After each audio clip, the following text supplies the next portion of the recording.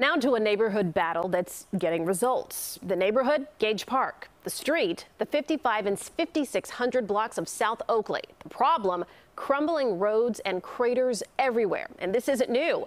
Take a look at this street view image we found on Google Maps from 2009. Residents tell us nothing has changed until now. Here's CBS 2's Jim Williams.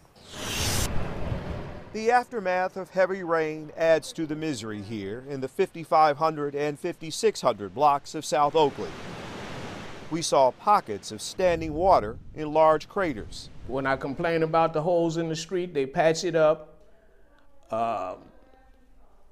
and that's about it. That is only a temporary fix. And it'll actually ice straight across the street.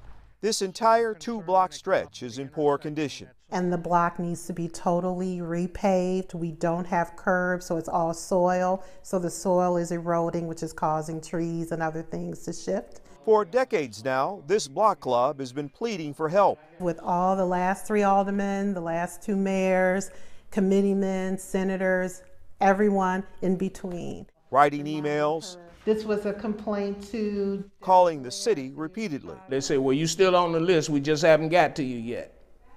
And still nothing. And still haven't got to me.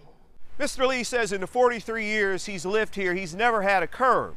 So he dropped these planks to keep cars from rolling up onto his grass.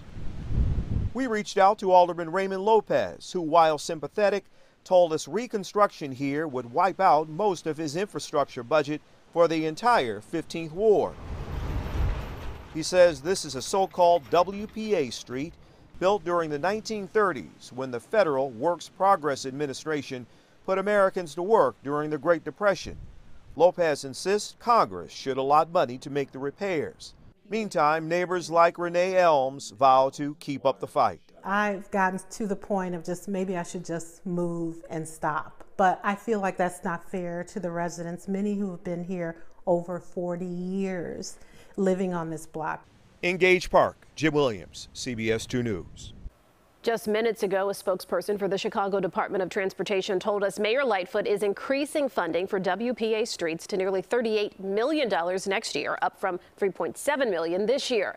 One of the streets slated for major reconstruction is South Oakley, the street we were on today.